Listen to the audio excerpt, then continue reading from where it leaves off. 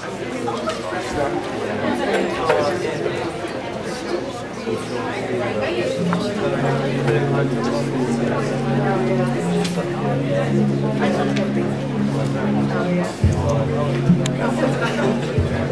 name is Bob Billington. I direct the Blackstone Valley Tourism Council and manage the visitor center here.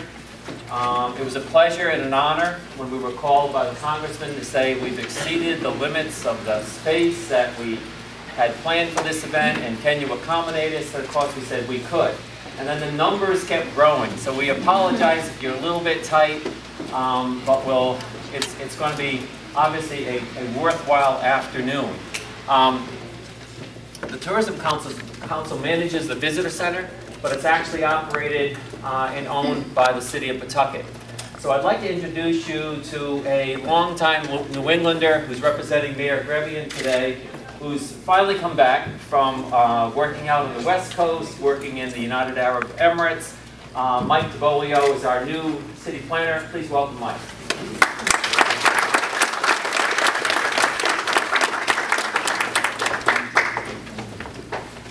Thanks, Bob.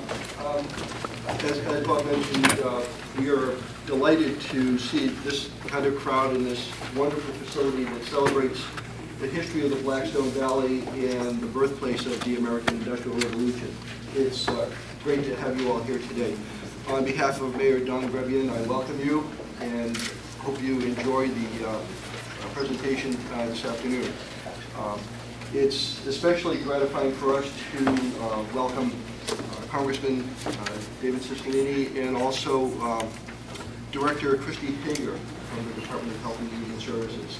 It's a real treat for us to be able to welcome these folks here and to benefit from the work that they do on our behalf. And so, as Bob mentioned, I've been here very briefly, so my remarks will be equally brief because I really don't know a lot about the area to say at this point. But I'm here to learn as well as you are, so on with the show.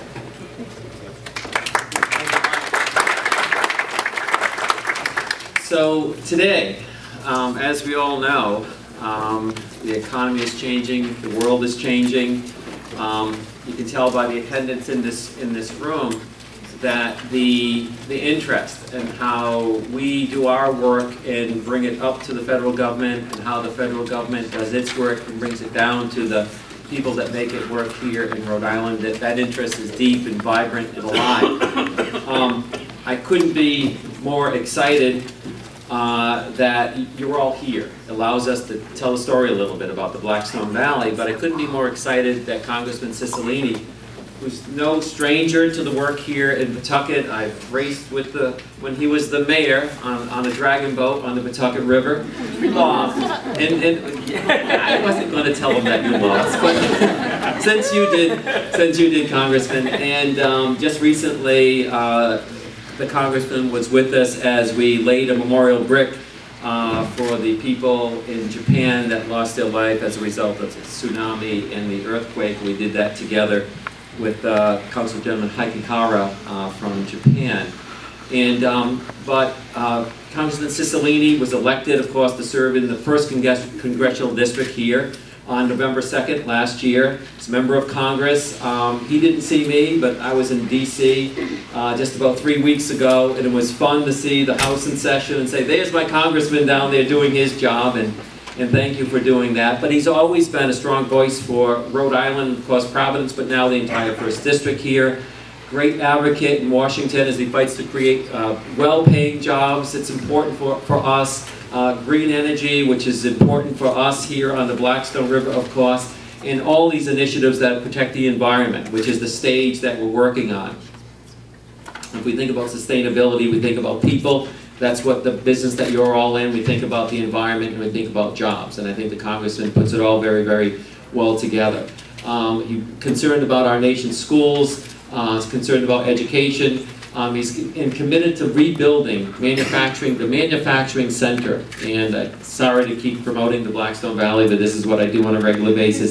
This is ground zero where America's industry began. And it's right. It's right that the Congressman thinks that this is important because we need to rebuild that. So thank you, Congressman, for that. And what we want to be able to do is make the availability of American products, again, for American people. So the Congressman is going to lead the effort to bring our new effort to get people, to get our men and women out of Afghanistan. If you've been watching the news, you can see that what's been written is what's happening right now. The President is talking about that this very moment. So thank you, Congressman, for calling this session. We appreciate you being here. Welcome to the microphone. Congressman David Cicilline.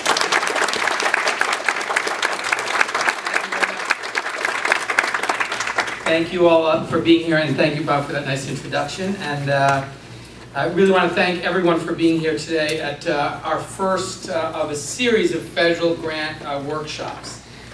The workshop today focuses on competitive funding opportunities that are currently available through the U.S. Department of Health and Human Services.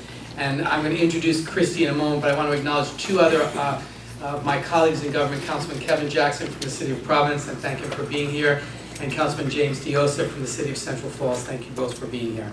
I know that the key to success for many people in this room and for the organizations that you represent include grant funding for capacity building, implementation of broad evidence-based policy, programming and infrastructure changes. And that's why we're all here today, to connect you with the resources you need to do the work successfully in your organizations, even when federal funding opportunities have changed dramatically. As you all know, we're confronting pretty serious budget challenges in Washington and very severe cuts in the federal budget. At the same time, we ended earmarks in the Congress, making it more difficult for programs in Rhode Island to do the critical work that they do, that all of you do. Especially at a time when the need for health and human services is at the, some of the highest levels they've ever been, particularly because of the very fragile economy in our state. So I see one of my responsibilities as a member of Congress from our great state is to make sure that you have the resources you need and access to those resources from the federal government to effectively serve this community in our state. And so I want you to know that I am working very hard on protecting healthcare reform. That's an important priority for me.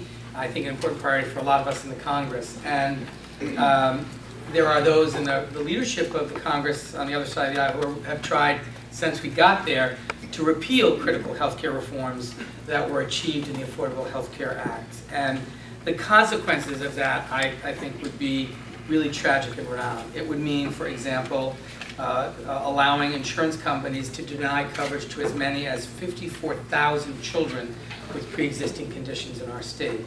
It would mean increasing the number of uninsured Rhode Islanders by 36,000. It would mean restricting access to health coverage for 3,600 young adults in Rhode Island. It would mean eliminating tax credits for as many as 27,000 small businesses. It would result in raising the cost of prescription drugs for 18,700 seniors in Medicare Part D donut hole. It would deny preventive care to about 178,000 seniors in our state. And it would increase the cost to hospitals providing uncompensated care by over $50 million annually. So the effects of repealing the Affordable Care Act would be very, very severe in our state. And one of my responsibilities and one of the reasons I think I was sent to Washington was to fight for Rhode Islanders, obviously, and I will continue to do everything that I can to make sure that Rhode Islanders have access to quality affordable health care. So I just want to give you a quick update before we begin the presentation of where we are on the implementation of the Affordable Health Care Act. In the 15 months since the President signed the Act into law, significant progress has been made already on improving our nation's health care. In fact, according to a report that was released just yesterday about the impact of the Affordable Care Act on seniors, they concluded that over 5.5 million Medicare beneficiaries use one or more of the preventive benefits, such as mammograms or colonoscopies, now covered under the new health care reform law. So over 5.5 million seniors had access to preventive care. Over 780,000 beneficiaries received an annual wellness visit in the last 6 months. And those are usually important not only to the health and well-being of the people that receive those services, but also in reducing healthcare costs, because ultimately prevention and wellness are one of our key strategies to do that. Other improvements for Medicare beneficiaries under the Affordable Care Act include As you all know, closing the donut hole by 2020 so that seniors can more easily afford the prescription drugs they need to remain healthy. Wringing out the waste, fraud, and abuse that exists in Medicare so that we can extend the life of the program by making the money going to work for a longer amount of time. There's also been vital insurance reforms under the Affordable Care Act, including insurance companies can no longer discriminate against kids with pre-existing conditions. They can no longer impose annual or lifetime caps on coverage, which is really important, so that you aren't in the middle of treatment for a very serious illness. They say, "Oh, you reached your cap. Sorry, you're on your own," which is just, which occurred all the time. And also dropping coverage when people are the most ill. It also is ensuring that young adults can stay on their parents' health insurance plans until they're age 26. Insurance companies are also now mandated under the Act to use at least 80% of their premium dollars on healthcare expenses instead of big salaries and bonuses for CEOs. So we're really directing that the money goes to healthcare. It also provides for greater oversight to prevent unreasonable premium increases, which is also very important. And it also, the Healthcare Reform Act provides resources to help underserved communities, and we've obviously seen it already here in Rhode Island. It provides increased financial support for Rhode Island's community health centers to help meet the really growing demand for primary health care services in many neighborhoods all across our state. It offers incentives such as grants and scholarships and loan repayment programs for doctors and nurses and healthcare professionals to serve communities that are facing shortages in these areas, which is also very important. And I know there have been so many people in our state since the enactment of the health reform law that have been working really, really hard and really smartly about its implementation, not only to adopt the initiatives that are in the Act, but to really become a leader in the country in its implementation. And we're already doing that. Rhode Island has received already nearly $40 million in grants through the Affordable Care Act. $1 million to plan for our health exchanges here in Rhode Island, $4.1 million to support capital development in community health centers, and $1.3 million for maternal infant work to do to make sure that the reforms are implemented in a way that really serve Rhode Island families and a way that ensures that Rhode Islanders have access to the quality of affordable health care that they need. With all of this in mind, I've assembled the panel today to really help guide you through the grant opportunities that are currently available at the United States Department of Health and Human Services, and to be sure that we maximize our opportunities as a community, as a state, to get all of those dollars we can brought to our state. And to kick off our panel, we are really fortunate to welcome Christy Hager. And Christy was appointed the Regional Director of the United States Department of Health and Human Services, Region 1, in April of 2010. Previously, she was Chief Health Counsel to the Speaker of the Massachusetts House of Representatives during the development, the drafting, and the implementation of the Massachusetts Health Reform Law. So she is a national leader already before she began her work with the administration. She is also a faculty member at the Harvard University School of Public Health and has taught at graduate programs all across New England. She holds a BA from Smith College, a Master's in Public Health from Boston University School of Public Health, and a JD from the University of Connecticut School of Law. So she has a distinct and experienced background, and I know she's doing a spectacular job in her new position. I know she's going to be a great presenter today, and I welcome her and thank her for being here in Rhode Island. Christy, welcome to you.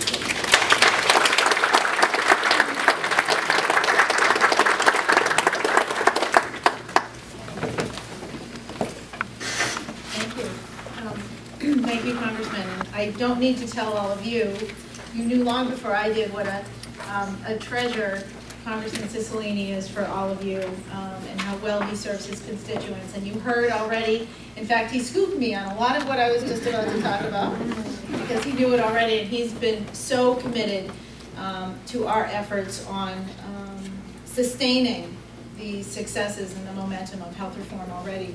I have been privileged to represent Secretary Kathleen Sebelius to the 6 New England states for the past year and 2 months.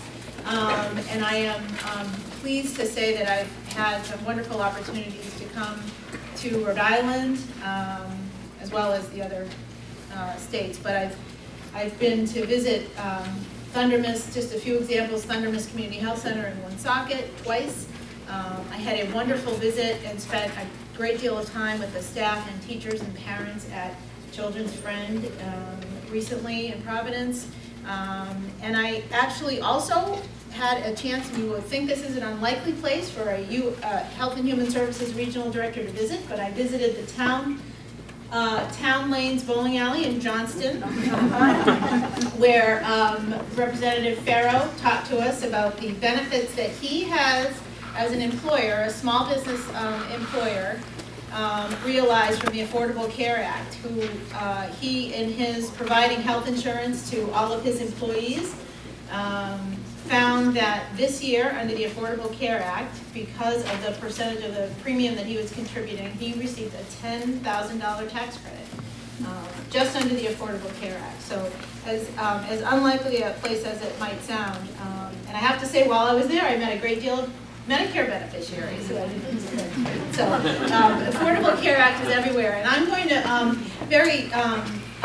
relatively quickly orient you to the structure of the U.S. Department of Health and Human Services and the structure in particular of the regional office. There are 10 regions of the U.S. Department, but Region 1, which is the 6 New England states, is headquartered in Boston. So I want to make sure that you understand that it is we who are based in Boston who are closest to you and charged very clearly by Secretary Sebelius, a former governor who used to run a state, that we should be very closely supporting all of you and identifying what the needs are and what the gaps are in services and how the department can be more helpful. And in addition to this, to your Representative Cicilline and the other members of your congressional delegation, whom we're fortunate to be able to work with in partnership on the goals of the Affordable Care Act, Governor Chafee and Lieutenant Governor Roberts and your Health Insurance Commissioner, Chris Kohler, are all very close, some of our close colleagues in Rhode Island. So I'll be able to go through some of the orientation to the regional office. I'm joined today, I am also very pleased to say, by my colleagues who represent some of the divisions who have a presence in the regional office, including Joe Carlin from the Administration on Aging, Helen Mulligan from the Centers for Medicare and Medicaid Services, Marilyn Lasky from the Administration for Children and Families, and Jeff Beard from HRSA, Health Resources and Services Administration. And our colleague in the regional office, Dave Abdu, is back there somewhere, who works with us on intergovernmental affairs. So they are going to talk to you about the money. And I'm going to talk, again, about the structure of the regional office, but also some of the overview of the Affordable Care Act. Because as I said, whether you're here today representing a community-based organization, a for-profit entity, a small business, a large business, there's a lot in this for you. Congressman Cicilline referred to my previous experience working on Massachusetts health reform. This, like the law that was enacted in Massachusetts several years ago, is vast, it's complicated, there's a lot of moving parts. The good news is there's something in it for everyone, so I'm going to share some of that with you. The first good news is that we can call it by its short name, Affordable Care Act. Although President Obama had to sign 2 pieces of legislation to effect it. Here's a map of the United States. You can see 10 regions. We, in this very naturally affiliated, geographically compact region of the 6 New England states, where we have a lot of opportunities right off the bat for regional collaborations and identifying some of the strengths that we have in the tremendous assets in this region. This, not meant for you to be able to read every word, this is the organizational chart of HHS, which is on the website, and it lists every division of the department. The ones circled in red are represented in Boston in the regional office. The one in the dotted lines on the bottom, and for those of you who in particular in the substance abuse or mental health area, is SAMHSA. And it is dotted because right now there is no staff presence of SAMHSA in any of the regional offices, but by the end of 2012, there will be in every region. And we're looking forward very soon to being joined by a SAMHSA colleague right here in the regional office. So that will bode very well for the relationships between you, the grantor-grantee relationships in SAMHSA. So the other Some of the other divisions represented, in addition to the four that who are joining me today, the FDA, the Office for Civil Rights, the Office of Public Health and Science, where the Women's Health, Minority Health, Family Planning Services are housed, are just another few examples. Preparedness and Response also has a presence in the regional office. So I'd like to show this slide of the signing ceremony of the Affordable Care Act with President Obama on the left, and on the right with Secretary Sebelius, and the quote, which is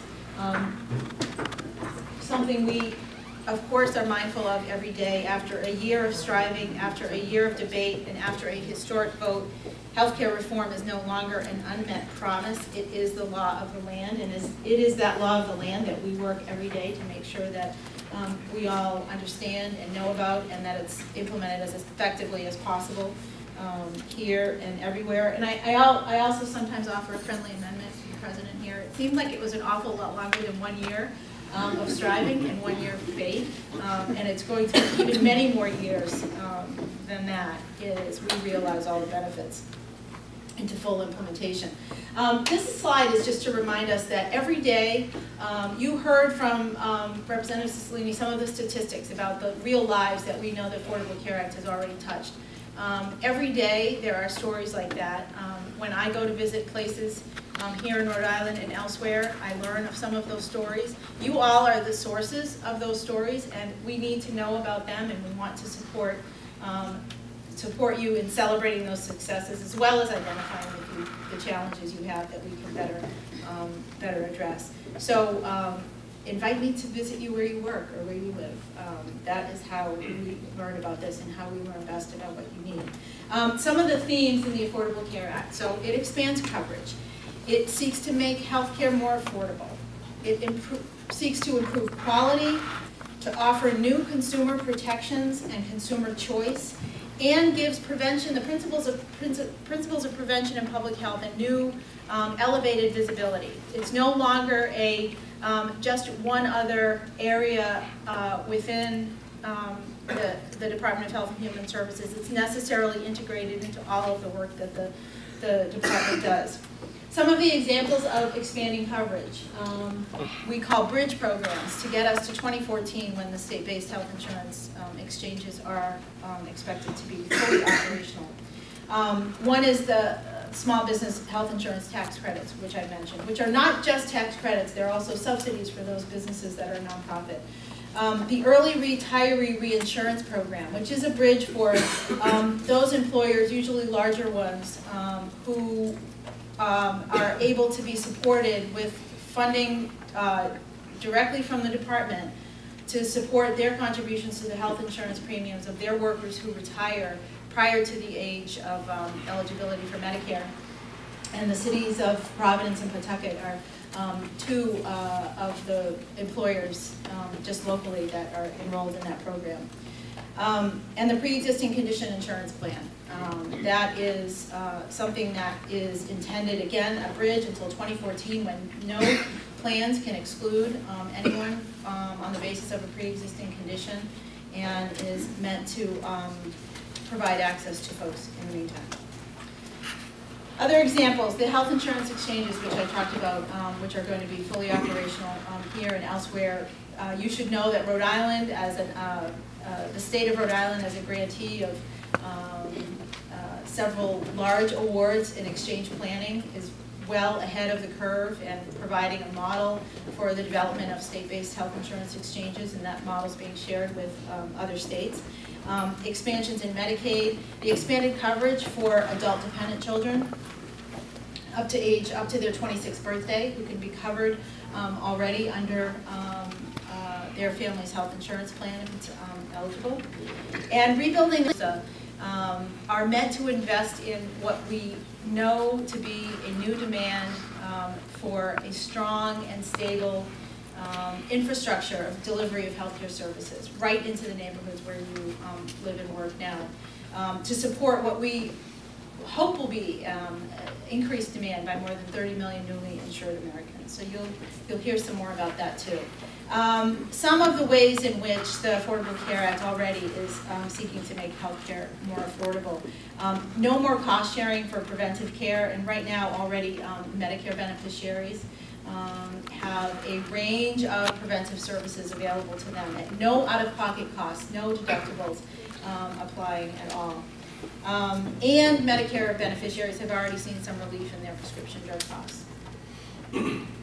New funding directly from the department. This is another example of the close relationship between the department, between the department and our partners in the states. Relief for states to increase their capacity for oversight of insurance rate review. And new restrictions on, as the Congressman also mentioned, medical loss ratios, which is that percentage of every premium dollar that goes directly to patient care versus other expenses. Healthcare fraud and prevention, which has the promise of tremendous savings for the Medicare and Medicaid programs, money that is much better used and invested in care for those beneficiaries rather than paying fraudulent claims. Secretary Sebelius and Attorney General Eric Holder, in this picture with her, have teamed up to really increase the joint enforcement and in prevention and detection of Medicare and Medicaid fraud using new predictive tools. Just as credit card companies for so many years have been able to call you up and say, did you really just buy 50 TVs in Cleveland? So can those tools be used to know that provider John Smith can't be in, with a unique Medicare provider number, can't be in 7 different cities performing the same diagnostic test or other services on the same day. Those are newly renewed and strengthened efforts, and as I said, have the promise for tremendous savings. Improving quality, encouraging the continuity of care in integrated health care systems. Lots going on in the Centers for Medicare and Medicaid Services, especially now, between the Innovation Center, which is supporting innovations by providers in delivering much more effective and efficient care and safer care, and the development of accountable care organizations and the Medicare Shared Savings Program, which is a current proposed rule that's out for comment and review. New consumer protections and consumer choice. This is one area where I often want to remind folks that these new consumer protections are historic in most states. We are fortunate here in New England. Many of the states have already offered by state law many of the protections and availability of choice that now all states are going to be, that folks in all states are going to be benefiting from. Also mentioned already. New rights to appeal insurance company decisions, internal and external review. Now, as part of the Affordable Care Act, will be strengthened in states. And as I said, this elevated visibility and platform for the role of public health and the principles of prevention and what we do, and the new creation of the new Prevention and Public Health Fund. And this is an example of the range of authorized funding for that fund from year to year through 2019.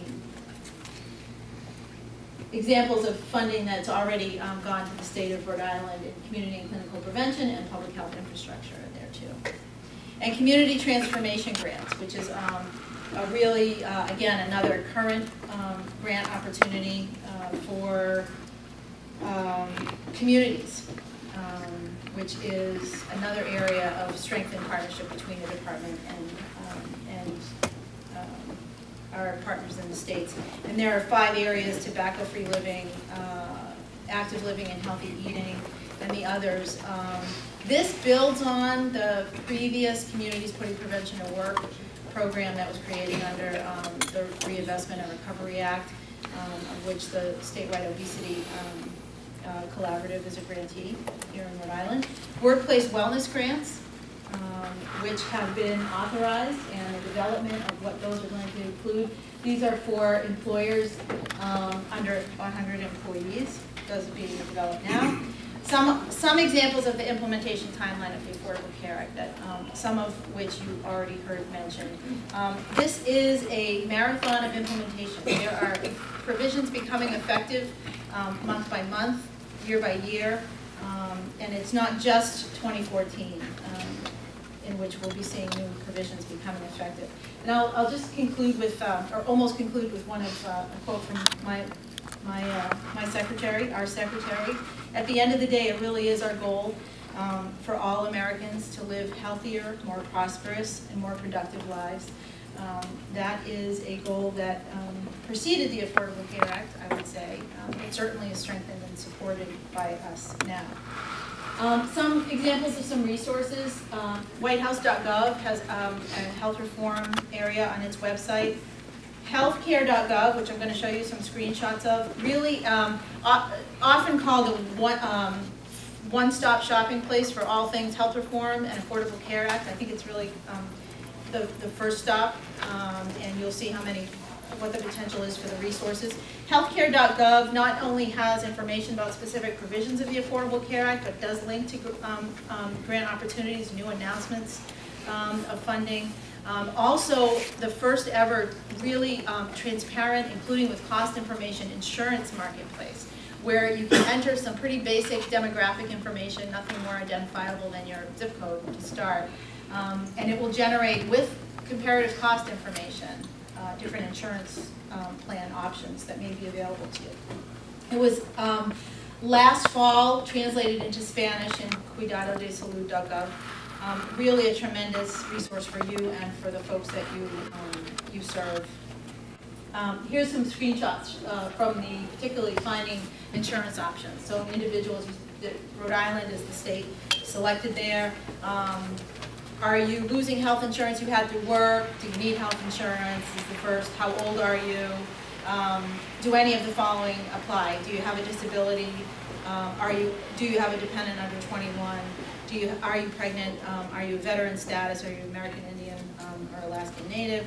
And then it will generate what some of the options are for you.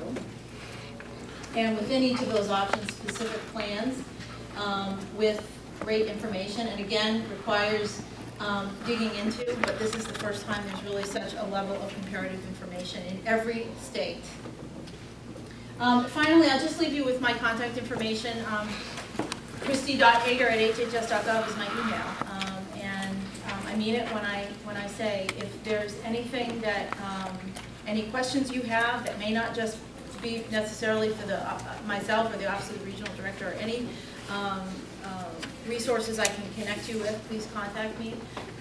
If you would like to invite me to visit you where you work, please do that through my email as well, or by phone. And I will end there because there is so much information about the grants that you're going to hear from my wonderful colleagues. But I thank you very much, and it's really wonderful to be here. Thank you.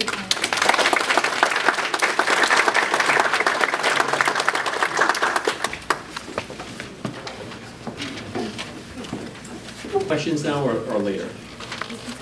Oh, sorry. Any questions as we're real quick? Okay, looks like hearing none. You want to hear about the money. The money, that's coming. Your next presenter is a nutritionist, an award winner. He's got the longest introduction of any of the presenters because I think his knowledge is there. He's been around for a while. You're going to be hearing from Joseph Carlin. He's been a regional nutritionist with the U.S. Administration on Aging since 1976. He's got a degree in business. He's got a degree in human nutrition from the Department of Food Service and Human Nutrition at UMass Amherst. He's been in a position with the Associate Director with the New England Gerontology Center at University of New Hampshire. He's a professional member of the American Dietetic Association and the Institute for Food Technologies. He's presently a member of the Board of Editors for Nutrition Today. He served as an associate editor and contributing editor with the Oxford Encyclopedia on Food and Drink in America in 2004. One more, Joe. He's a past recipient of the ADA Foundation Award for Excellence in Community Dietetics and a Charter Fellow of the ADA. And in 2002, he won this fabulous award with the Massachusetts Meals on Wheels, honored him with this 2002 Kit Clark Award. And for the past 12 years, Joe has been a facilitator in the OSHA Lifelong Learning Institute in UMass Boston. Ladies and gentlemen, Joseph Carlin.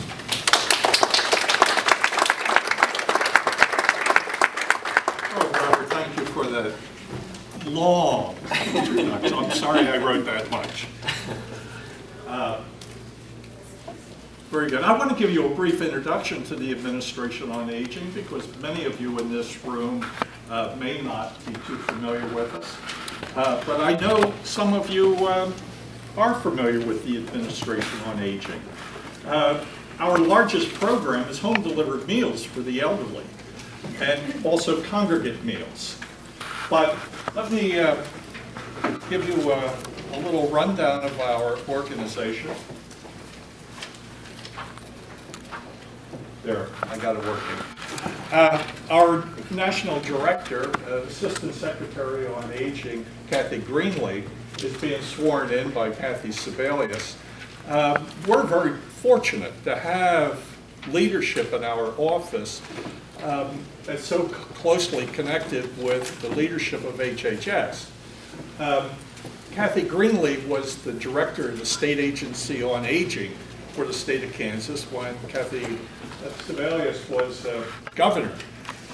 And even before that, Kathy Greenlee was Kathy Sebelius' chief of staff when she ran for governor. So she's very closely positioned to help us. This chart should knock your socks off. The Administration on Aging was founded in 1965 because we realized that there was a serious problem in this country, and that was the accelerating number of older people in this country. And there was very little work being done to prepare for that avalanche of older people coming online.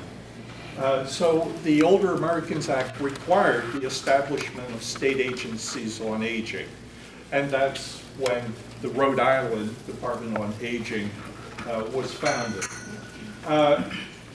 As you can see, these numbers are really scary. In the red, these are the number of people 85 plus. And I'm sure many of you are aware in this state that you were one of the first states to have centenarian breakfasts, where the governor actually invited, about 20 years ago, every centenarian in the state to have breakfast with them. And they showed up. Now you would need a large movie theater in order to house those people because there are so many people just over the age of 100 here in Rhode Island. This is the 60-plus population in the United States. And in the very dark purple at the bottom, between 19.1 to 22.9% of the population, there is Rhode Island. I can assure you it's up there if you can't see it. One of the 3 states in New England where older people are aging in place, and you have the highest population densities. What are we watching in the Administration on Aging? We know this population is increasing rapidly, but we're also seeing some decreasing disability, and that may be occurring as a percentage of the population, and that may be because of the advances in taking care of people with disability.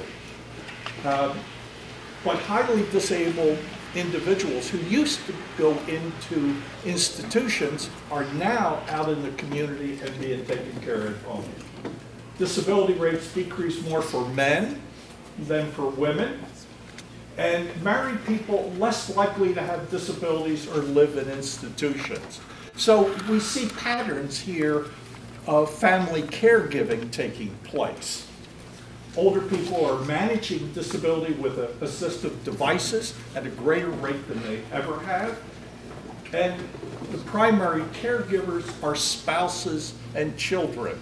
Someone said one time, if you want to be assured of being taken care of in your old age, make certain that you have 5 daughters who will survive. But most care is not in institutions or nursing homes. It's informal care, and it takes place in the community and in the home. In testimony last week before Congress, our Assistant Secretary appeared with Rosalind Carter, and one of the nice things is when you have webinar, you can just listen to this at your desk. And I was struck by her comments. There are only 4 kinds of people in this world: those who have been caregivers, those who are currently caregivers,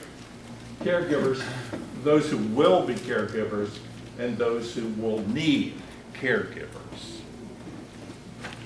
The mission of the Administration on Aging is very simple, and this has been our mission since the very beginning of 1965, to develop a comprehensive, coordinated, and cost-efficient system of home and community-based services that help older individuals maintain their health and independence in their homes and in the community.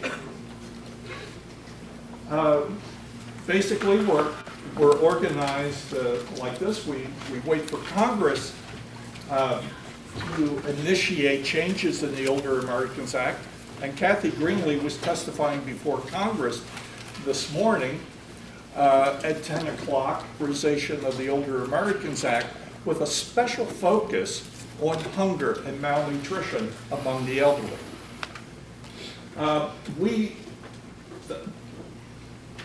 We are part of the Department of Health and Human Services, but we are just a little blip in the hierarchy. We're only 120 people, if you can believe it, in the Department of Health and Human Services, but we have 8 support centers across the country.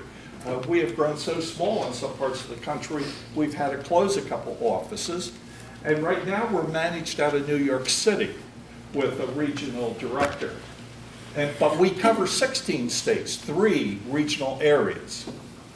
But we also work with local service providers. And by the way, this PowerPoint presentation, I made 100 copies. They're on the desk outside. So please grab one on your way out. We are a hierarchical structure of 8 regional support centers, 56 state agencies on aging. Well, you say there's 50 states. I counted the stars in the flag, Joe. But we recognize, we have 2 actually in our tri-regional area. Puerto Rico and the Virgin Islands are part of the territory that we cover, the federal regions 1, 2, and 3. Also the Mariana Islands, the Trust Territories of the Pacific, and the District of Columbia. We have 629 area agencies on aging. Virtually all of our money is given to the states in what are called formula grants. You tell us the number of people you have in your state, and you get that percentage or share of the whole pot of money that Congress has appropriated for aging services. But if some of you have done, if you did the math on that, Rhode Island would come out in a very poor light. Rhode Island is so small that we hold Rhode Island harmless and give you money that would make your spending comparable to larger states. So, and we do this for about 6 other states.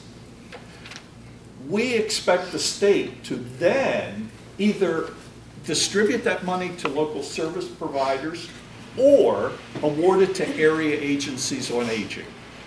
Rhode Island is what is called a single state PSA, Planning and Service Area. So there are no area agencies. But a state like Massachusetts needs 27 in order to distribute the money and manage it properly. We also award it to 244 tribal and Native American organizations, including the Narragansetts.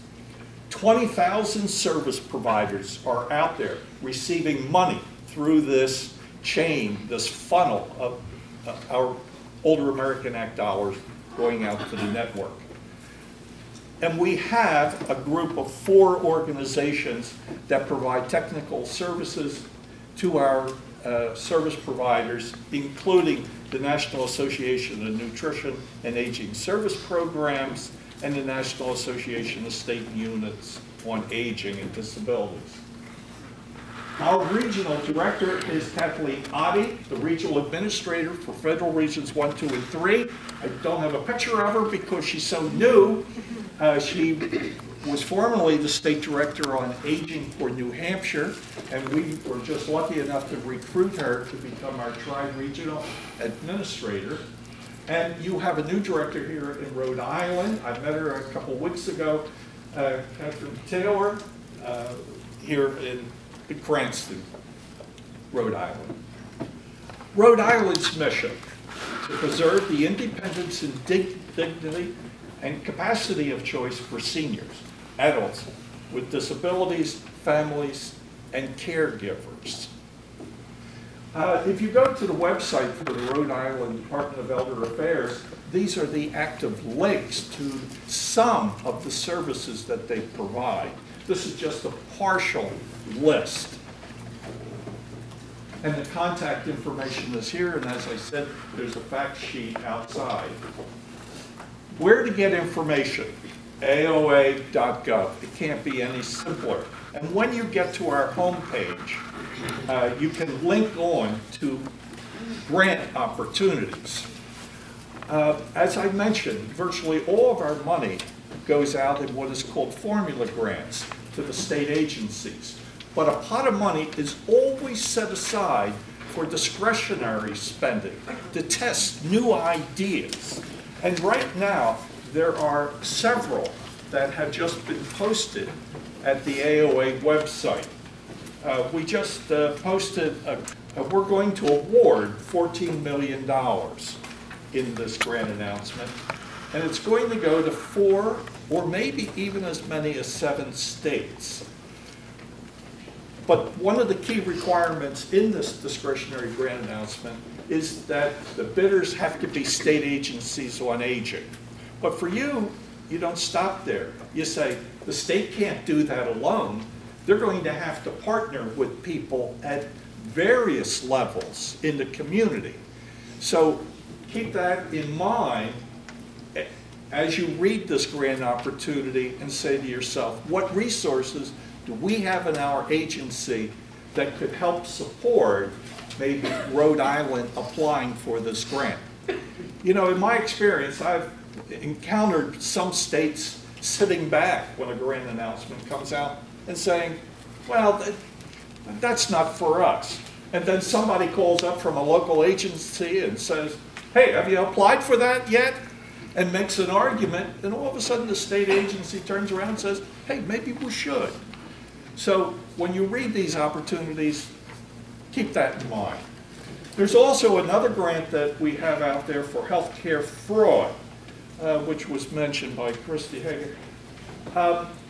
One of the problems is that Rhode Island is in the least tier of being a problem when it comes to healthcare fraud and waste and abuse. And as a result, there's about 20 states above you who are going to be competing for big pots of money. But there is still some money out there if you put together a good proposal and work with the state to combat healthcare fraud. And again, you can contact me, and that information is out on the desk. Any of us at the regional office of the Administration on Aging would be glad to work with you, listen to your questions, and put you in touch with the right people. Thank you very much.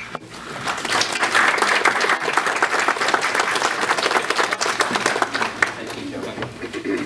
Great job, Joe. Questions for Mr. Carlin? We can take 1 or 2? Absolutely. Okay, hearing none, we're going to move along. Ladies and gentlemen, Helen Mulligan is our next presenter. She's the External Affairs Specialist with the Centers for Medicare and Medicaid Services in Boston, the regional office. One of her primary responsibilities is serving as the liaison with the congressional staff based in New England. and prior to joining the Centers for Medicare and Medicaid Services in 1995, she worked as a civilian employee at the Public Affairs Office at Fort Devens, Massachusetts. Ladies and gentlemen, Helen Mulligan.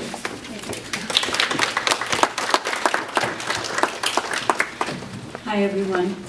I just wanted you to know while they're setting me up that there's a blue folder. It has my presentation and it has other handouts. And I made like 115 copies, so there's definitely enough for everyone here. So if you didn't get one, they are at the table or a box behind the table on your way out.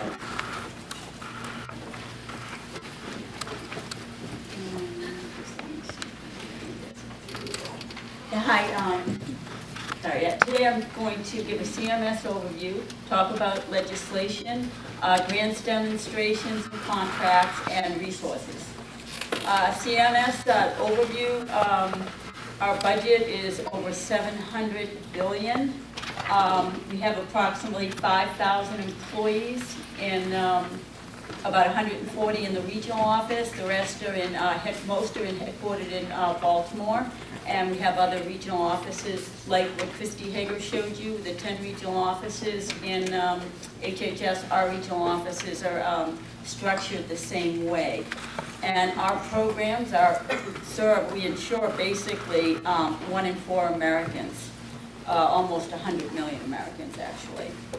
Medicare was created in 1965. We just celebrated the 45th anniversary. I'm not sure if anyone here in the audience knows who the first person who received a Medicare card. But that was, anyone know? President Truman. Right, okay. We have that test sometimes. Yeah, you're absolutely right. It was President Truman, and the second person was his wife. But Medicare serves more than 45 million Americans. About 9 million of those are disabled, and the others are age 65 and older. And we have 4 programs: Medicare Part A, which is hospital insurance; Part B, which is medical insurance like physician services and outpatient; Part C is the Medicare Advantage plans. They're like HMOs, which is, think of your HMOs and other types of plans. And the most recent is Part D, and that's prescription drug coverage. Medicaid is a joint federal and state program, and it provides coverage to more than 50 million people across the country. And the coverage for, it's different in every state, but there are some mandatory categories, which are shown here. Children, pregnant women, older people, disabled and blind who meet poverty limits. And the Children's Health Insurance Program insures 7.7 million children who are not eligible for Medicaid, but their families are of lower income. Other programs and activities we have are clinical laboratories, inspections, and that's actually self-funded by fees. We also oversee quality of Medicare and Medicaid providers. Those are hospitals, nursing homes, rural health clinics. For people to be certified and receive federal dollars, they do have to meet certain standards. And we usually contract with the state. In Rhode Island, it's the Public Health Department. We call it the State Survey Agency that does most inspections when we need them. We also contract with quality improvement organizations and end-stage renal disease networks to improve quality and oversee quality. This is a new program that is part of the the Affordable Care Act, excuse me, and it moved from Department of Health and Human Services to our agency a couple of months ago. And one of the, I think Christy Hager mentioned some of these, but pre-existing condition insurance plan, early retiree program, setting up exchanges. Our agency will now be responsible for that. I just wanted to give you some local information. In Rhode Island, more than 400,000 people are insured by CMS programs, Medicare, Medicaid, health insurance programs. I think it was Christy or Joe, I think they both talked a little bit about legislation, but federal programs are enacted and voted in by Congress, and we we follow whatever's passed. And some recent legislation includes MIPA, which Patients and Providers Act of 2008, the Children's Health Insurance Program reauthorization, the Recovery Act, and the Affordable Care Act. Just some highlights. A couple of people have mentioned the Affordable Care Act, but for those seniors on that receive prescription drug benefits, they did receive, if they had high costs, they received a $250 rebate check last year. And this year they're receiving a 50% cut, 50% of their drugs will be paid for if they reach the donut hole, which we call the coverage gap, and that will be closed by 2020. There's also changes in the enrollment period. It used to be run from mid-November until the end of December. But then what would happen if someone changed their drug plan December 31st, they may present at the pharmacy the first couple of days in January, and there would be problems. They couldn't get their medications right away. So that has been changed.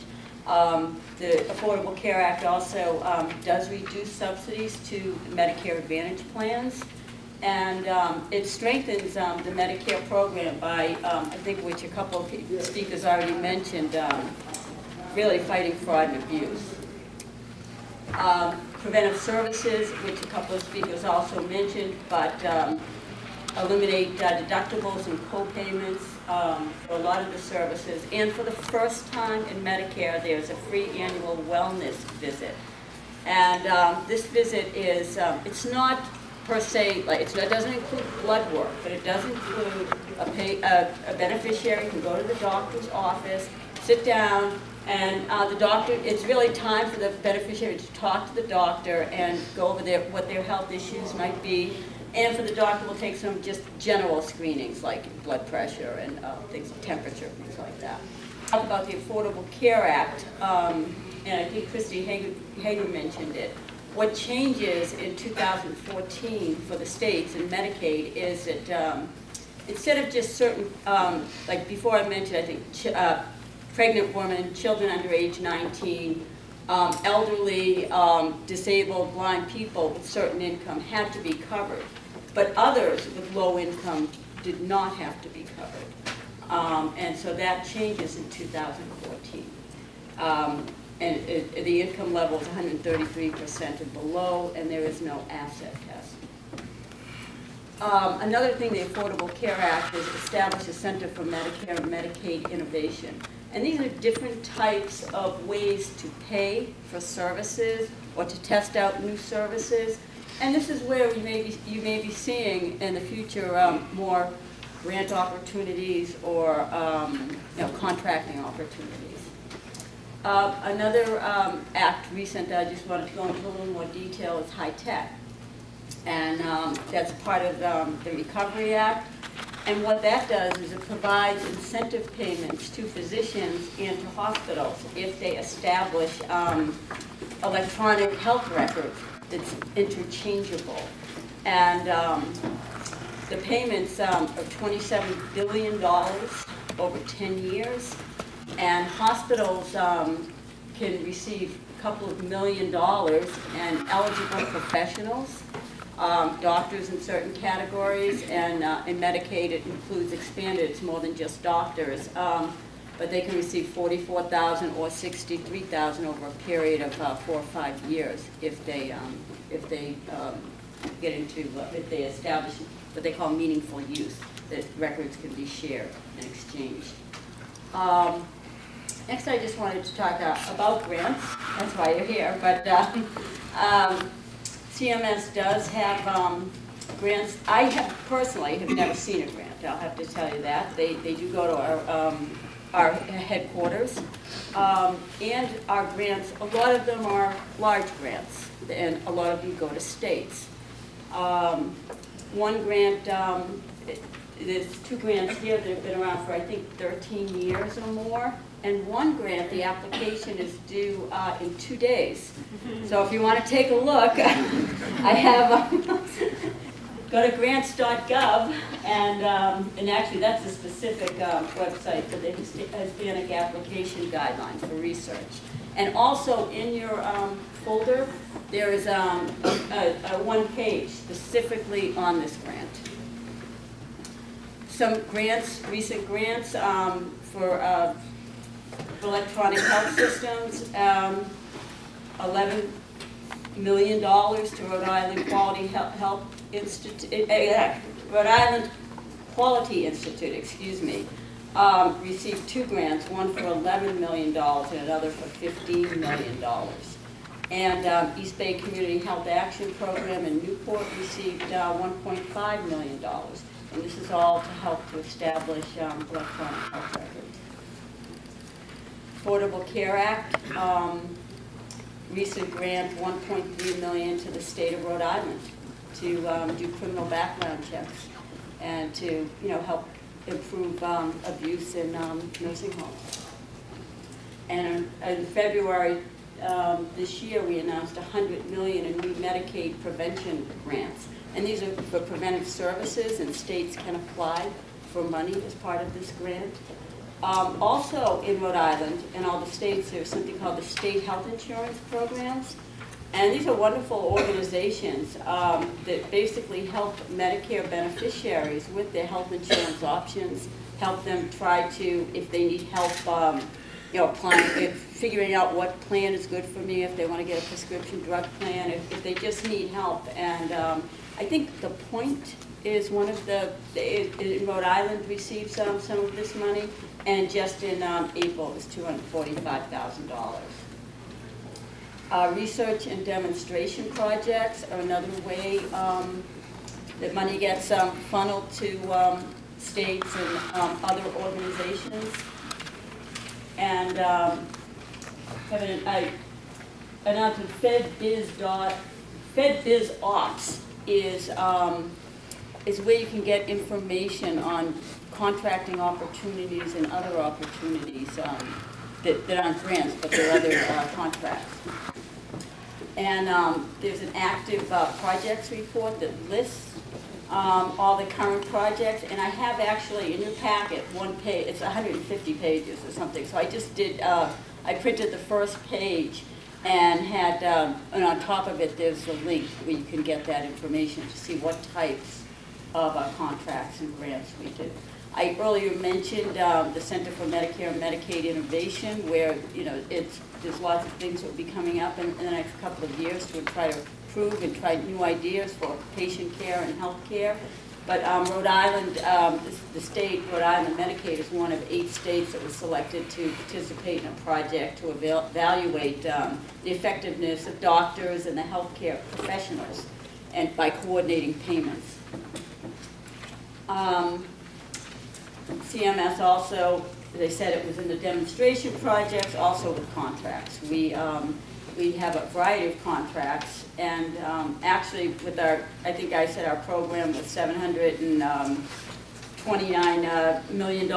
We process 1 billion claims a year. That's for Medicare alone. So we have contractors that run these programs, and those are huge contracts, but there are all types of other contracts, even for our equipment in our offices. And these opportunities also can be found on FedBizOps. I have in your pamphlet a page that has resource information, a separate sheet. One of the things I wanted to point out on this page is open door forums. We have national calls, teleconference calls, and we have them for like ambulance companies. We have one for hospitals. We have one for physicians. We have one for skilled nursing facilities. We have durable medical equipment suppliers. There's one, I think, for advocacy groups. And you can join, you can participate in these calls. You can even sign up, so you're on like a national listserv.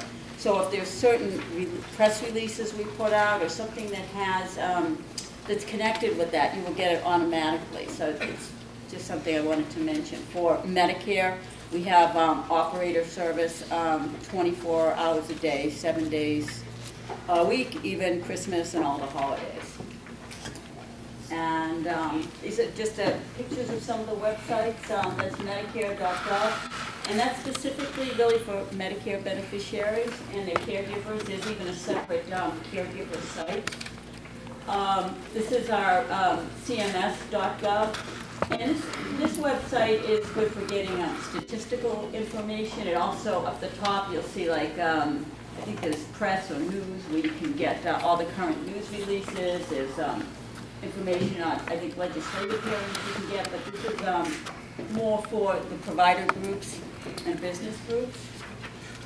This is just a picture of grants.gov. And this is our FedDig. And we search for more than 29,000 active federal opportunities. So there are a lot of opportunities out there. And that concludes my presentation. And I think I mentioned everything in your handout. I also have something on the pre-existing condition insurance plan. And I think that's about it. Also, just one other thing, I have an innovator's guide to navigating Medicare. So we get calls sometimes in our office, like, I developed a new system, or why doesn't Medicare pay for this if I do it in a certain way? We just get those types of questions, and so I just have this one page on the website because this is like a 70-page document. But that is where you can get information if you're in the provider world, or if you have new innovations and new payment ideas, you can send them to us. And I think that's all, but I will be here at the end. I will be staying to the end, but if anyone has questions right now, I guess I can answer a couple. If not, you can come to me after the presentation. Are there any questions right now? Okay, thank you. Across ACF's programs, her responsibilities include helping state agencies and community-based organizations develop broad family strengthening initiatives, including responsible fatherhood strategies to address the needs and interests of fathers. Very, very interesting. And she also serves as the region's faith-based and neighborhood partnerships liaison. So, ladies and gentlemen, Marilyn Lasky. Hi, everybody. It's a pleasure to be here. Christy showed you a similar slide. Well, I guess she didn't show this slide. This is the cabinet, the full cabinet, all the federal departments that are in the cabinet. And the reason that I'm showing you this is because it's important to get some familiarity with all the different departments, or at least in several of them, because many of them do provide programs and services for low-income families and children, and that's our interest at ACF. And we do partner with a number of these other agencies on some of our projects, special initiatives, and even some of our funding. So HUD, for example, is one that you should take a look at. Agriculture runs the SNAP program. Department of Education has early learning opportunities, and we are the funding source for Head Start, but we do joint activities with the Department of Education and the Department of Justice in the Attorney General's office. They do a lot of work with juvenile justice, with folks coming out of incarceration, and that's one of the interests that we also share with them. This is the slide that Christy showed, and it's all of HHS, just so you get a sense. HHS programs represent about 35% of the total number of federal domestic programs, over 2,000 programs, and this is the largest number for any one department. So we're a big organization. And again, we do work across these boxes, not always as well as we'd like to, but we're doing better. So it's good to have familiarity with the other parts of HHS. So we are part of the U.S. Department of Health and Human Services. We provide leadership and create opportunities for families to live productive, economically and socially productive lives. We work largely with state agencies. That's where most of our funding goes. But we also work with local governments, nonprofit, community-based, and faith-based organizations, and private industry, and ACF itself operates over 60 programs. We have 10 regional offices throughout the country. My office is in Boston, but we serve all of New England. And we have representation for the major programs that ACF operates in the regional office.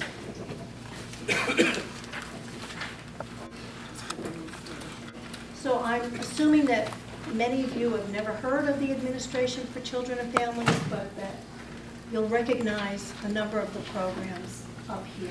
And in addition to these, we have programs for refugees who are resettling in this country and a number of other smaller programs. But, you can see it's a wide range of programs that we operate.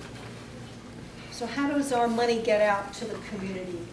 As I said, the majority of our funding goes to state agencies. That's about 80% of our funding. We also provide funding to community-based nonprofits, to faith-based organizations, and we also fund things called clearinghouse, which are essentially research or research gathering places. We have one, for example, on the National Responsible Fatherhood Clearinghouse. We have a national clearinghouse on families and youth, another resource center for community-based child abuse prevention, a resource center for tribes. We have one for our assets initiative, and they're good places to check out. You'll find links to many of them on our website. I have more information at the end of the presentation. But they're a good place to get a sense of some of our initiatives, some of the research that informs our programs, and just they're interesting places to spend a little time on. So here's sort of an abbreviated picture of our programs. We have self-sufficiency programs. We have programs that are focused on children, youth, and families, Head Start, runaway and homeless youth, home visiting programs. Again, we partnered with some of our sister agencies in HHS to fund some of those. And we have programs that are specifically focused on community social services block grant, community services programs. Most of our programs are funded through mandatory formula-based programs that go to states. And then we also have discretionary and competitive programs. And I would say, I think to echo something that was mentioned earlier, it's important to know who your state folks are in your community. Many times they need community resources to help them get the work done. So your CAP agency, your TANF organization, your child care folks, there's opportunities to, first of all, understand what they do and how they do it, and then see where your services may help them in their missions as well. Job readiness, parent education, those are some of the areas that we have interest in, and you're probably the experts in those areas. So some of the programs, I'll just have a list of the programs that are typically the ones that are administered by state and sometimes tribal organizations. Again, this is about 80% of our funding. They're typically, the amount that the state gets is based on a formula, for example, the number of children living in poverty in a certain state. So that's why we call them formula grants. And our discretionary programs are listed here. And I wanted to focus in on one, which is our Assets for Independence. We have a large assets initiative, and it's really around helping low-income folks, particularly low-income working folks, to begin to build their assets. It's not just about getting a job. We all know we have to have some money in the bank. So it features financial education, matched savings accounts, helping people to get banked and manage their credit and improve their credit reports, linkages to tax filing services, and we're running this across, trying to run this across all of our programs. So we have special programs for families with children. We have a special asset demonstration for non-resident, non-custodial fathers, folks with disabilities. We have one that's targeted to our tribal grantees. So as I said, they're operating across all of the ACF programs. And in addition to that, we have our Assets for Independence program, and we don't have any grantees in Rhode Island, so we're anxious for people to learn about it. I left a lot of information out on the table. We're especially interested in seeing if we can work with some folks in Rhode Island to apply for one of these grants. The funding cycle for the current fiscal year is now closed, but we anticipate, and there's information about, there's 3 funding opportunities in 2012, one in January, one in March, and one in May. It's a very flexible program. You can apply for a grant to serve as few as 5 people, for example, up to a large number of people. So, you know, it's a somewhat complicated program. You have to have a solid relationship with a fiduciary organization. You have to provide a set of services for your participants, and the highlight of the program are these match savings accounts, so that people commit to saving X amount of dollars out of their weekly or bi-weekly paycheck, and that amount is matched up to a cap. Period. That money can be used for any one of 3 purposes: to purchase a home, for post-secondary education, either for the individual or for a child, or to start or expand a business. So it's an exciting program, and I would, if you're at all interested, I would encourage you to think even about some of your staff who may be eligible, income eligible. I know we're trying this out in our Head Start programs. Many of the staff in Head Start programs are former Head Start parents. It's up to 200% of poverty, and there's other ways of cutting that. So many of the staff at, say, a Head Start program or a child care program might be eligible for this in order to get certification. These days we're requiring at least a BA for our Head Start teachers, so it can help them get their credentialing, it can help them help their children to get further education. We're also interested in home-based providers, especially if there's like a local network in Pawtucket of people who do family daycare. That's a small business. One of the things that I'm trying to see if I could get going is if there's some kind of network, they might be able to get some economies of scale by having some professional bookkeeping or whatever they need, purchase certain equipment or things that they need for their business as a group. I mean, I think it's, just think about it and don't box yourself in. It's a very exciting program. And as I said, for years and years, there's been money left on the stump. We've had this out there for a number of years, and we've had multiple times that we've put this announcement out there, and there's always been money left on the table. And I think anybody who's interested and serious about it, has a great opportunity, because as I said, we're seeking folks in New Hampshire. I mean, in Rhode Island, we have no grantees in Rhode Island, so it's a real, I think that's a plus.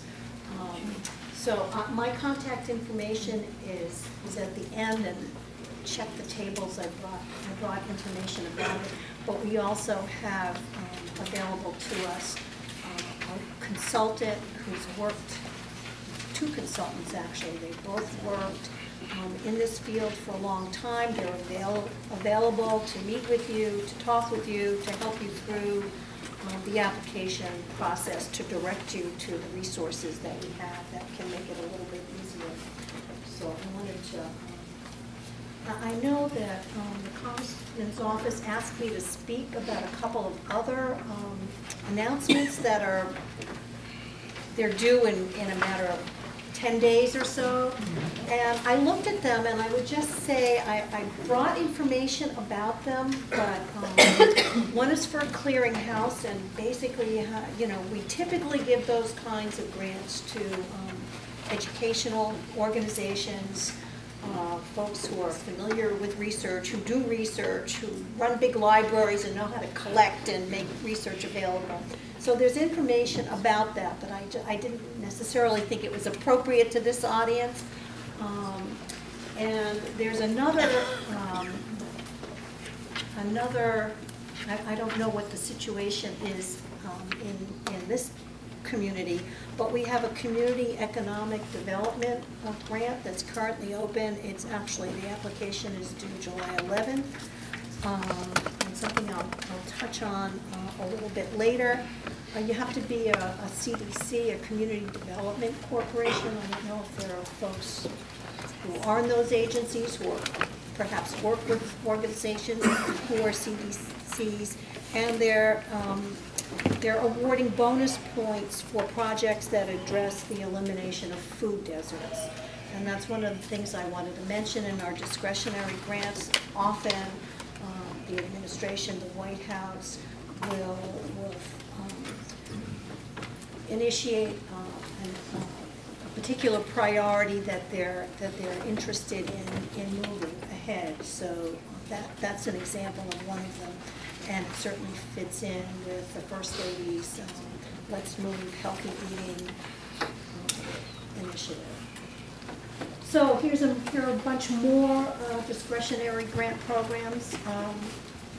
I would tell you to be on the lookout because we're about to announce some funding that would be available for community-based responsible fatherhood programs and for what we call healthy relationship programs.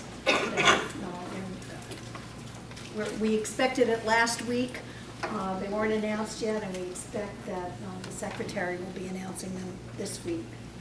I think I covered just about everything. Yeah, I just wanted to go over some of the funding cycles because it may help folks. Our federal fiscal year runs from October 1st, for example, October 1st, 2011 through September 30th of the following year. That will be FY12. And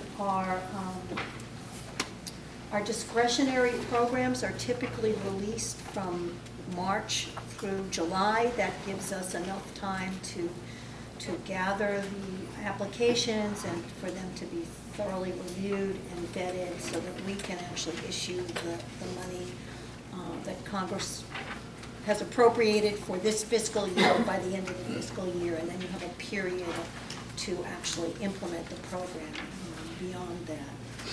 So we don't really, the only grant announcements that I'm anticipating are these responsible fatherhood and healthy relationship grants, and they better come out quickly, otherwise we won't have time to review them. But it's also a good time to sort of get your act together. Somebody mentioned grants.gov. The other information source that you should be aware of is the Catalog for Domestic Assistance, Catalog of Federal Domestic Assistance. And I brought a couple of copies and then photocopied the first page with the link. This is the Administration for Children and Families sort of mini CFDA. It has all of our programs listed in here. It tells you what type of funding whether it's discretionary, formula grant. It gives you the target audience. It tells you who the eligible applicants are, and sometimes even gives you a contact person. So, as I said, I only have a few copies of this, but there's a photocopy of the front page with the link at the top, and it's available online. And for grants.gov, are some of you familiar with grants.gov? Have you ever used it? Okay. So you know there's a registration process. So now's a good time while things are a little bit at a lull till we gear up again for next year to get registered, to do all the paperwork to get yourself ready to use grants.gov. I think we are one of the few agencies that still permits, at least for this year, hard copy submittals. Many federal agencies are going to the electronic submittal, and I'm sure we will soon. So it's a good time to get familiar with it. You can peruse current grant opportunities. Grants.gov is where you'll find the live funding announcement. And the catalog is where you just find a catalog of all kinds of programs. So you have to sort of match up the two. I just put together some grant writing tips, and I have a bunch of sheets outside on the table if people are interested in grant writing tips as well. Be on the lookout for the funding using the grants.gov and the catalog and our materials. And I'll give you a website too, because we host the HHS grant forecast, and you can sign up for it. You can peruse it when we're forecasting grants. You can sign up for emails so that you get notice of any changes to the grant. And I would just urge you, everybody does good work, I know that, but just try to find a match. It's not always easy, but try to find a match between funding opportunities, ours or anybody else's, that meets the mission of your organization and the folks that you're working with. Make sure you read the announcements, pay attention to the weights we identified, the number of points that you're eligible to receive in each section of our announcement. So don't sweat bullets and waste all your time on something that's worth a point when we're giving 25 points to your design of your program. Try to use local data if that's possible, and I'm sure the Congressman's office can help, City Hall can help. Use state information if you can't find local information, but try to use your sources. Schools may be able to give you, the number of kids receiving free or reduced school lunches. That you can use all kinds of local information. Tell us who you are. Avoid the jargon. Spell out your acronyms. We're pretty precise about how to format your submission, due dates, and the like. We're typically looking for programs that are innovative yet replicable, that build on the experience of previous grants.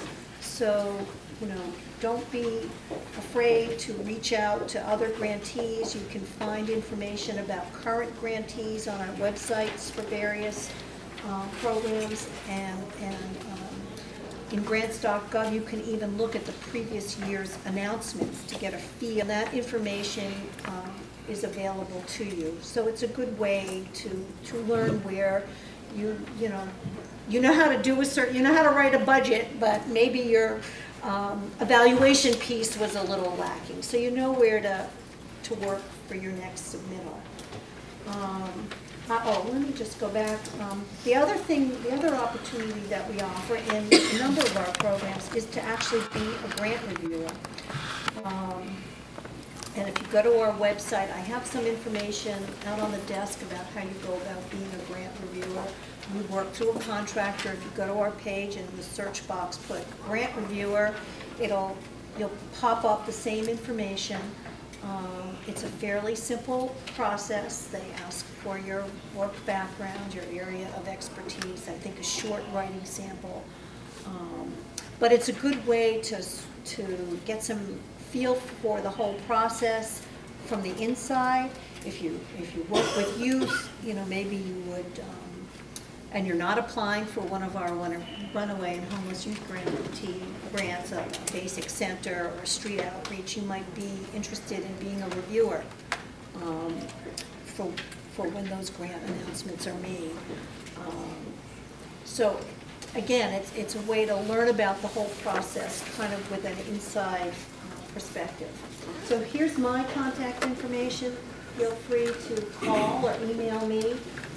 The second address is our website address. The third one is also the email, the link to this document. The next one is this grants forecast. It's housed at HHS, but we forecast all of, it's housed in ACF, my agency, but on our website, but it's all of HHS's grants. And then the catalog for education and one from labor. We're all looking for similar things, but just so you get a feel for it. Thanks.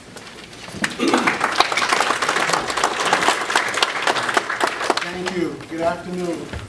All right.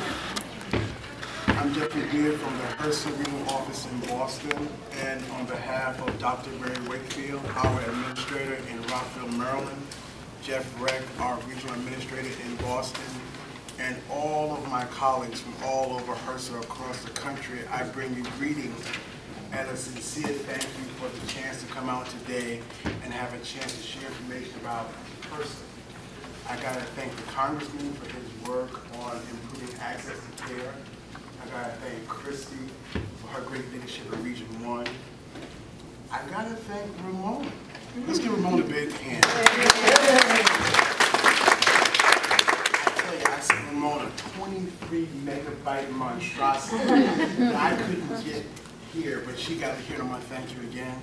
I got to thank my colleagues from HHS for your great work.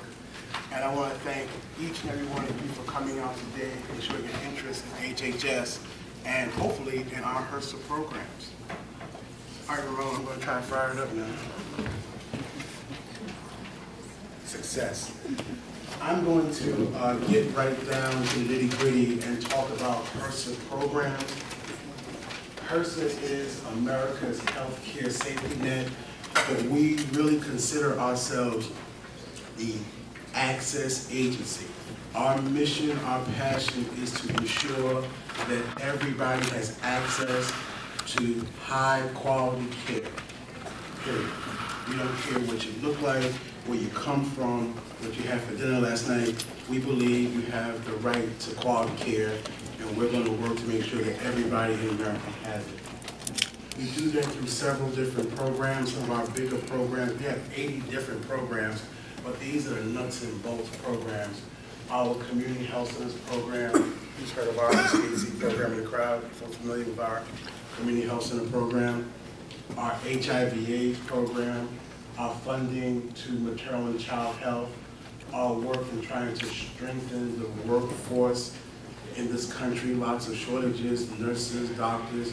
We're trying to strengthen that pipeline, our work ensuring access to primary care in rural health, in rural communities, and our 340B drug pricing program, reduce prices to get access to pharmaceuticals to save folks' lives. We are so very, very, very proud of our community health center program. We reach and serve over 20 million patients across the country in all different settings, rural, frontier, urban settings. We have a network of over 1,100 grantees. We fund 501c3 nonprofit corporations to provide care in over 1,100 communities. with over 8,000 sites all over the country and in the various territories. 40% of our patients have no insurance. Everyone is served. We have a sliding fee scale. So if you have a job and some income, you pay a little, you pay a little. But if you have nothing, HRSA steps in to ensure access to care for everyone. The Affordable Care Act has been a tremendous blessing for HRSA. Our community health center program is going to receive $11 billion over a 5-year period to expand operations and construction of health centers and services. So as you see here, $9.5 billion of those taxpayer dollars are targeted to create new health center sites in medically underserved areas. We're really working hard to expand preventative and primary care services, really focusing on oral health, behavioral health, pharmacy. Huge demand around oral health, huge demand around behavioral health. We're really proud of the $1.5 billion we're investing in major construction and renovation projects across the country. And our goal, it's an ambitious goal, but our goal is to double the number of patients served by 2014 to go from 20 million to 40 million. And we're going to need all the partners in this room and any other room we can find to help us get to that. We're going to need outreach, to just be part of discussions, to really give us the information we need. In Rhode Island, we have some tremendous health center investment. Blackstone Valley across the street, Ray Lavoie, great program. Providence Community Health Center, Newport, Hope Valley, Pasco, Johnston, Cranston, lots of tremendous community health centers, and we're very proud of the people who work there and the patients they serve. I always take a moment to really pay homage to the folks who serve people with AIDS. I lost my own brother to AIDS in the mid-'80s, and I tell you, they do a tremendous job caring for the 500,000 people with AIDS, and we have over 900 clinics across the country. We also fund through grants primary care. We fund through grants support services. We also really focus on supporting the providers who are caring for people with AIDS and really giving them a lot of support with technical assistance to really support those folks. In the HIV community, access to care is important, but retention is key, trying to keep folks in care. And once again, HRSA steps in as a payer of last resort for people who don't have insurance. So we step in to ensure everybody has access to quality care. Now, our maternal and child health grants are interesting. The majority of that money goes through states as block grants, and then the state contracts out with different agencies to provide services. For example, for the block grant program in Rhode Island, there's this Children with Special Health Care Needs program, so we send that money out. Community-based organizations provide those services. We also have individual grant programs. Very proud of our Healthy Son program, providing services to at-risk women in over 100 communities. A wonderful, wonderful program. There's a lot of interest in this new childhood home visiting program. ACF, our partner on that, we're excited about that. These funds are going to go through the state too, and very, very, very good program. What's really good about this program, what I like, is this strategy of going into the homes and interacting with the women and the children and really finding out what's going on there, and then being able to refer folks to the service they need. So it's a pretty common sense approach, and we're very proud to be a partner in that effort. HRSA also is focusing on strengthening the workforce, nursing shortages, doctor shortages, dental shortages. So through Title VII, we give out grants to address those shortages, and also through Title VIII, we fund nursing workforce initiatives. Are folks familiar with the Commission Corps, with the Surgeon General? We have the National Health Service Corps. We have folks HRSA uniform who get a loan or a grant, and they go to the neediest areas of the country, be it urban or rural or frontier, to provide medical services. Through the Affordable Care Act, we've been able to invest $300 million to expand the funds for the NHSC. We've been able to really increase the number of primary care providers from 4,760 in 2009 to almost 7,400 in 2010, and it really is still climbing. We have over 8,000 approved sites, almost half of CHCs. We're really working to kind of streamline this process. At times it can be a nightmare trying to work through bureaucracy. We're working hard to simplify the site application process, trying to make sure we have lots of different disciplines that are being sent into communities, and really always working to assess, are we doing our job? Are we driving folks into primary care where they need it? So kind of a constant self-assessment. But that $300 million really helping fuel these efforts. The National Health Service Corps is authorized through 2015, which is great.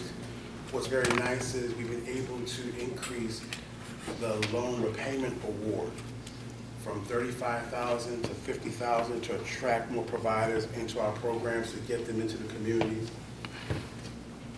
We also have something which I think is great, these half-time opportunities, 2- and 4-year contracts. Somebody can 20 hours a week contract with us, and we can send them into community health centers to work to increase access to care. I love the fact here that the money is increasing over the 5 years, steady increases in NHSC investment. That's great. Rural health, we have some very innovative programs in terms of telehealth, having providers who's in one location treating patients in other locations. That's really interesting. We're supporting rural health hospitals and clinics and providers. We're really helping shape the dialogue around rural health. And at HRSA, we believe in partnerships and collaborations. So we're constantly in contact with local and national leaders talking about these issues. And we, like ACF, also have a major national clearinghouse on rural health information. The administration has been pretty clear of what their 3 major goals are regarding the Affordable Care Act. One is, like HRSA, greater security and stability to the uninsured, guaranteeing access to care, having insurance for those who don't have it, and really trying to slow the costs. You know, in the papers you read, costs are going up, so we're trying to slow the costs down. For HRSA, we're taking a nuts and bolts approach. We're really trying to build the workforce. We're trying to improve access. We're trying to strengthen that link between public health and primary care and really create this feedback loop. We want to hear from folks, dialogue, and really have that kind of loop. We found that to be very beneficial. Now to the direct money in terms of HRSA. It's all about grants.gov. Grants.gov for HRSA. Once you sign up, you'll get a notification of HRSA grants in real time. That's where you want to be in terms of HRSA for grants. Once again, to find a grant opportunity, to apply, review, manage if you get one, it's all about HRSA and grants.gov. This is another federal grants.gov source that I put on the presentation. Here are 3 major contacts, HRSA, Rockville Central Office, around grants that you folks can take down their information, and feel free to contact them directly. Tell them Jeff Beard sent you, have them give them a call. And then also, I didn't kill any trees, so you guys got to call me in Boston to get more information on grants. And really, you know, I want to hear from you, I want to talk to you about opportunities. It's really important to continue to dialogue around this. It's a very important time. And thank you for the chance to be here today. And I'd love to field a question or two, if you got it. Thank you.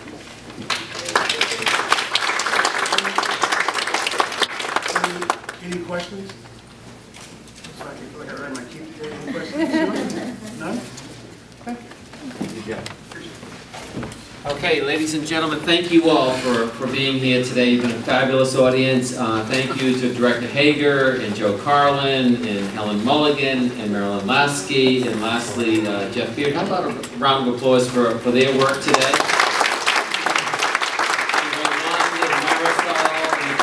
Thank you for assembling us all, and I think we've just closed the